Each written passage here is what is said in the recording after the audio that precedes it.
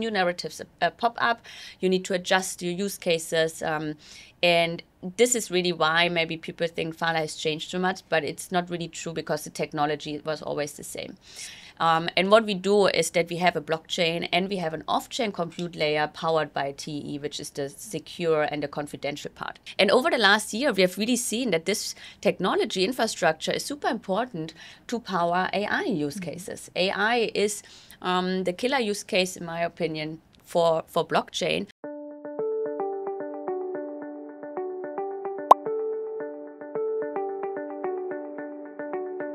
Welcome to Polkadot Insider. I'm here today with Zoe. She is the VP of Phala Network.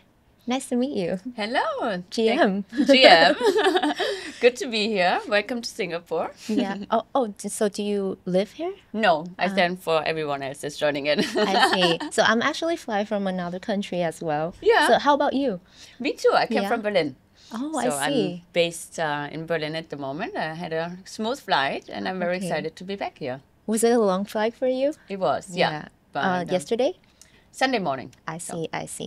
So I hope you have the energy for this event. I always do, yes. But you look great. Thank you. Thank you. You too. So you are the head ambassador of Polkadot. Yeah. So can you talk to me a bit about what do you do in that role, and are there any challenges, or what do you do to actually build a community, right? And then provide them information. Yeah. Yeah, definitely. So I'm one head ambassador of many, right? There are 21, or at the moment 20, and to be 21 head ambassadors elected by the dot holders, right? So the cool thing is that we have now an on-chain collective that runs in the backend of the Polkadot ambassador program. So I personally been an ambassador for Polkadot since over 5 years. I took the head ambassador role also in the off-chain program, and now I'm very happy and grateful to be re-elected as a head ambassador for the Onchain Collective. And this is a unique mechanism that only is possible on Polkadot, right? We haven't seen this in any other blockchain or ecosystem so far, that these kind of programs run on-chain. And it's a collective similar than the Fellowship or the Polkadot Alliance. There are several on-chain collectives, and there will be many more that provides the technology to run a group of experts in a decentralized way. So what we do there, we are onboarded since 3 months, and our goal is really to expand this collective, to onboard also senior ambassadors, candidates, and to bring the whole ambassador program on chain. But as a head ambassador, you also, because we are elected by the community and by the dot holders, we have different responsibilities than other ambassadors in the collective. We have a very outgoing job responsibility, right? We should be on stage, talk and educate about Polkadot. And we do have some specific areas of expertise. My focus for the ambassador program is to build and grow the AI narrative on Polkadot. I see. Right? AI is a super hot topic. It's for me the killer use case for Web3 and blockchain. Super hot this year. Yeah. And specifically also talking about why Polkadot is the best framework with the best security mechanisms to actually launch and do and build AI use cases. So we have other head ambassadors that focus on gaming. Angie, for example, we have great head ambassadors like Max, Mario, and Lucy that focus on investor relations, business development managed by Six and Irina. Limo focuses on open gov and governance education. So there are a very strong group of ambassadors, head ambassadors, and we at the moment really lay out the design of the collective and start to work in an outgoing way before we can also grow the collective and the community itself. I see. So, are there any challenges on the way for you during the role? Yes. Maybe a lot of flights for you? Sorry? Maybe a lot of traveling for you? Yeah, I don't see this as a challenge. I mean, it's not easy to travel around, and I'm doing this for several years already. But if it's all the mindset, right? If you approach it with gratitude, that your job actually allows you to travel and allows you to experience different cultures and go to different countries, I think it's very important to always stay grateful for this opportunity, and then just manage yourself right? Yeah. Like get good sleep, do your workouts to have enough energy throughout the day. So the travel is not really a challenge. I think the challenge is how we manage each other in decentralization, in a decentralized way, which we already do with different aspects and structures within Polkadot overall, with the decentralization that happened within Parity. However, we have to manage this now in the Ambassador Collective. And I must say, it sounds easy, but 21 people, to manage 21 people in decentralized way, this is not really easy. We have to start to get to know each other, how to work with each other, how do we set up structures and processes, while we also need to do our outgoing work and responsibilities to grow Polkadot, right? Yeah. So this is a challenge, but we definitely overcome it. We work together in a great way. But this is always how do we stay decentralized but effective? This is the balance that we have to find. How to stay decentralized, you were saying. So is that is it hard to keep, what's the challenge in keeping decentralized, being decentralized for you?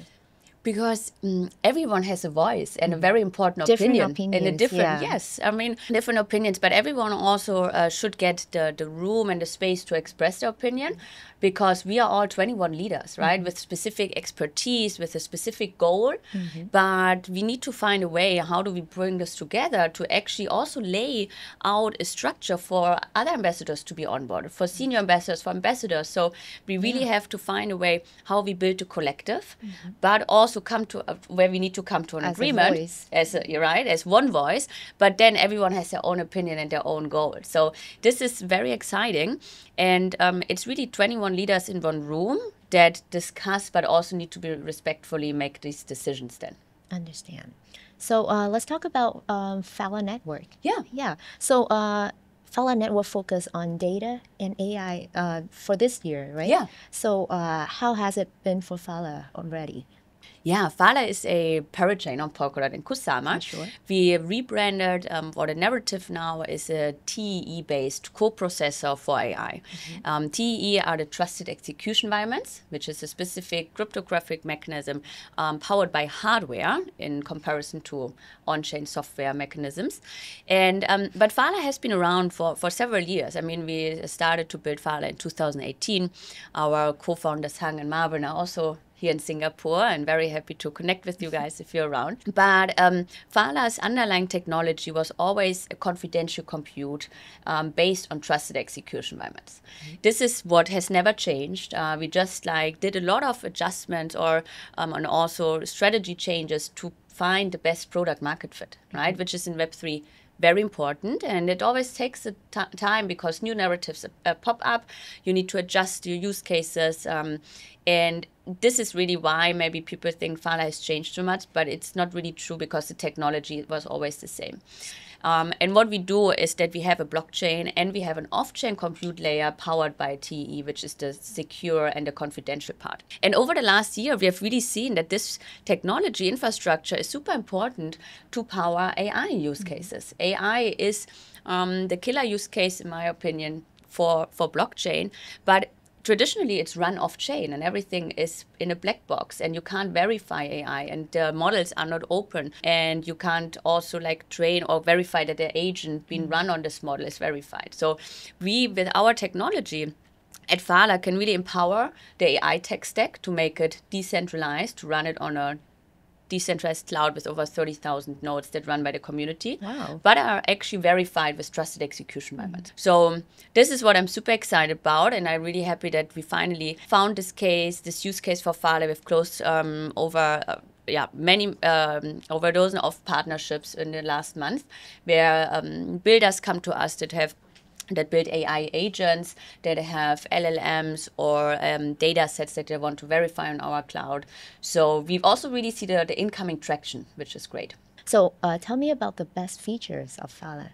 Yeah, because you were saying that for this year, you guys are changing a bit, and people said you guys are changing a little bit too much, and you're going for the AI way, right? AI always goes with securities, right? There's always like a problems in it, and then you guys are solving it, right? Yes. So is that the best feature for Phala right now that you guys want to promote to everyone? Yes, exactly. This is actually what we always provide, a confidential compute layer, right? Or confidential execution layer for Web3.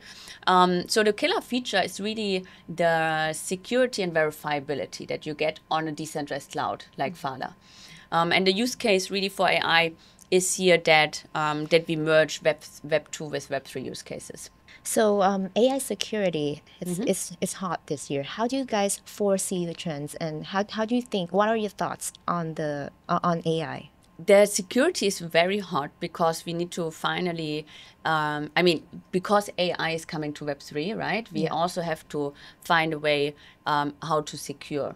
Keep it sustainable And keep it in a way. Yeah, sustainable. But I mean, this is why AI use cases are coming to Web3, because we want to really go into the whole tech stack, right? And if we start from the top down, we have, of course, different applications. The two main use cases for AI and Web3, trading bots or mainly trading bots, for example, where you can implement an agent, right? Then you have agents that need to be verified or also hosted decentralized. Then you have these AI models, the training sets that should be also hosted, open source and verifiable. And then on the lower tech level, you have the compute, which is based on CPU power for the agents or verifiable GPU to run inference or the models that these agents are trained on. So this is the tech stack that we are looking at the moment, and where the security part comes in is really on the compute layer. And this is where Phala is the leader, because we have over 30,000 decentralized nodes that run on TE, which we now also can verify on GPU. Wow. So this is actually a big innovation. We just released a benchmark on GPU TE verification that we distributed. Happy to share the links afterwards, which means that we can also finally run inference and training models on GPU, because they need GPU rather than CPU, but verified with trusted execution environments.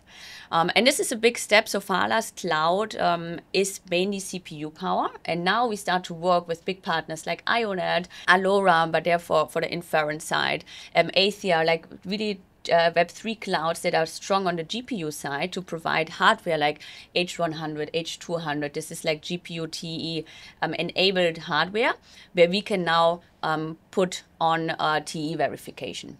So this is something super innovative for the space and to really enhance the AI use cases. Well, it's also like a breakthrough for Phala. Yes, definitely. Congrats on the milestone as well. Kudos to the whole team, definitely, yeah. And for the upcoming plans for Phala, can you share a little bit? Maybe we are like at the end of the year already. Yeah. And then upcoming 2025. So any upcoming or nearby plans for Phala? Yeah, so for now, really pushing on the GPU TE verification and to really get more partnerships and use cases created. There'll be the time to get absorbs everything. Yeah, I mean, first of all, build out our GPU cloud, right, with strong partners that already have this hardware. So because we are very strong on the CPU TE verification, now we want to provide this offer, but already also join forces with already existing Web3 GPU clouds where we can bring the TE verification onto. And then I think when this is laid out, we can really offer the service much more. We already offer the service from the CPU side. We do have a new project also that's called Red Pill, which is launched. Maybe you want to interview Marvin on this as an expert. And I think that's it. Great. I mean, we're looking forward to see all the great parts of Phala's coming. Yeah. It's been great talking to you. Thank you. So I hope that we can have another chat in the future. Yeah, I would love to. Thank you so much. Thank you. Thank you.